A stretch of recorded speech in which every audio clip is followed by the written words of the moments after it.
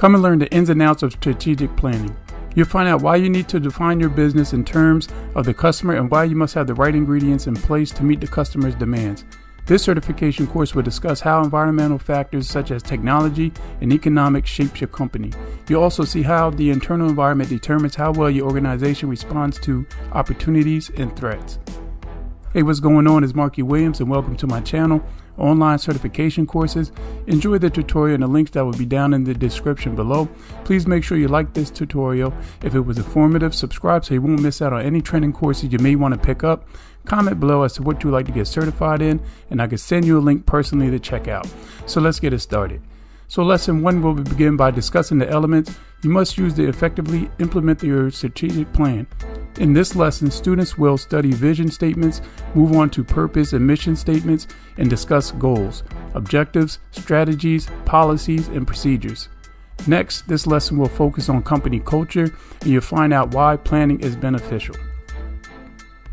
Once you have a good idea of how to develop and implement a strategic plan, you need to take the next step. You will learn how to organize resources so employees can perform job duties and relate to one another in the most effective way possible. It will share the purpose of organization and present several coordinating principles, including authority, power, and span of control. It would also spend time exploring the staffing functions and evaluate the elements of recruitment.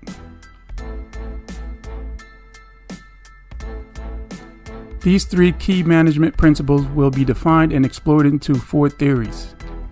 You'll learn about the type of the leadership and see how delegation and empowerment differs. The lessons will finish up by investigating control and learning how to effectively use 3 different control processes. It's important that you increase your readiness to use financial information to identify and understand problems and opportunities, and also make decisions. This lesson will discuss the elements of the general ledger, explore a few key accounting terms, contrast accounting and bookkeeping, and investigate the different types of accounting. You'll learn about vital accounting concepts such as the accounting equation, debits and credits, and the cost principle.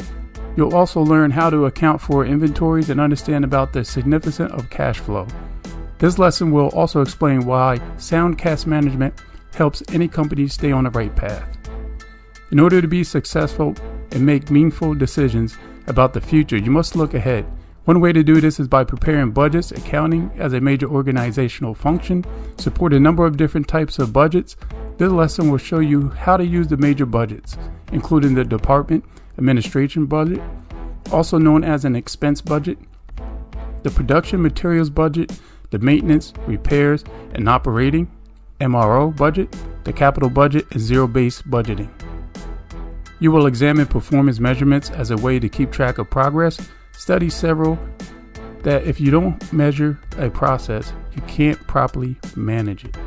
The lesson will begin with a discussion on how human nature affects performance measurements. You'll learn about the attributes and effective performance measurements and see how traditional and progressive performance measurements differ. Now that you have a basic understanding of business law, the last lesson will take a look at the 4 most popular organizational forms: sole proprietorship, general partnership, limited partnership, and corporation. In this lesson, some time will be spent on talking about organization politics. Wherever people work together, you'll find politics. This lesson will go over the good and bad politics and discuss how ethics relate to politics. Many thanks for taking some time out to check my tutorial.